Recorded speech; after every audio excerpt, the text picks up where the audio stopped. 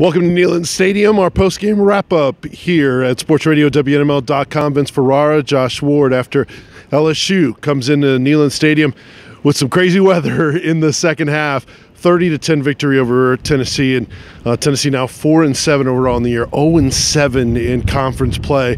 The day was crazy as this week has been, Josh, with all the groomers and John Gruden sightings allegedly and all that. But your thoughts overall on this game and another tough loss for Tennessee? Well, you're right. This week, this game received such little conversation or attention because of all the questions about what was going on with the coaching search and, of course, the groomers. So very fitting that shortly before kickoff, there becomes a rumor, and really it's a statement from Calhoun's that John Gruden was there, and then turns out he wasn't. So that got a lot of attention right before and during the early part of the game. Then you get to the game, and then you have wild weather. I'm not sure they should have been playing when they were at the beginning of the second half.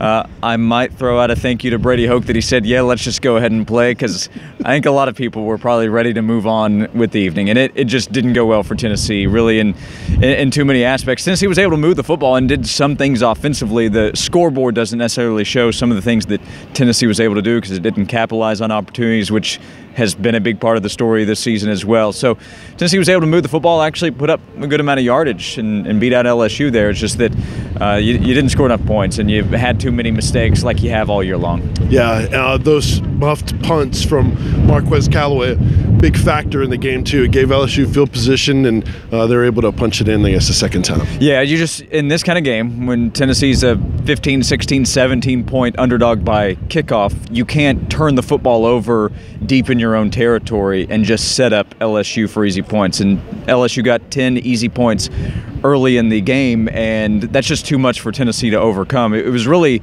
reverse what Tennessee needed to do. Tennessee needed to force mistakes by LSU, most likely in LSU territory, and then capitalize on that. So when you give a team that's far superior, and Tennessee had personnel issues, and then the offensive line gets beaten up even more, Ja'Shawn Robertson goes down, it was just too much for Tennessee to overcome. Yeah, Tennessee started out the game without a backup scholarship quarterback or offensive lineman. Then you had Ja'Shawn Robertson go down, and then you had Joe Keeler, a walk-on play. You had a walk-on play that no one's ever heard of that apparently has been here for a good part of the year. So everyone was scrambling in the press box looking to see who number 34 was. It was just another level of bizarre they added to the game. It just shows where this team has accumulated a lot of unfortunate things and injuries on top of the rough play earlier in the year. Yeah, the rainstorm really was a metaphor for what this season has been, and Tennessee playing through it, I thought, was very representative as well. And the offensive line was probably the deepest position group on Tennessee's football team at the start of the year. And it's the thinnest position now, either that or quarterback, because you're down against LSU at least to one scholarship quarterback. So Tennessee's had a lot of issues and a number of different kinds of issues over the course of the season. And now with all the injuries, Tennessee's going into the final week against Vanderbilt. Very questionable with where its roster is, but Vanderbilt, an 0-7 football team just like Tennessee, it's not going to be the highest profile matchup next week. No, not at all, and likely, certainly, both teams 0-7 in conference play. Tennessee has never been winless in SEC play before. Is there anything you can possibly expect next week other than maybe not the greatest of football?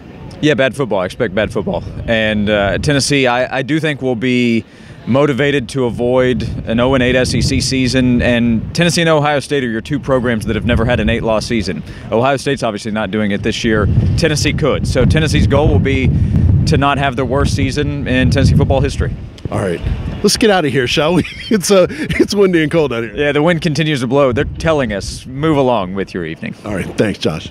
Thank you. All right, Josh Ward, Vince Ferrara here after Tennessee falls to LSU 30-10. Go to sportsradio.WNML.com for much more coverage, and then listen throughout the week. We'll have the latest on the Tennessee coaching search and everything else going on with Tennessee football. For entire crew, for Brian Rice, Josh Ward, I'm Vince Ferrara. Thanks for watching.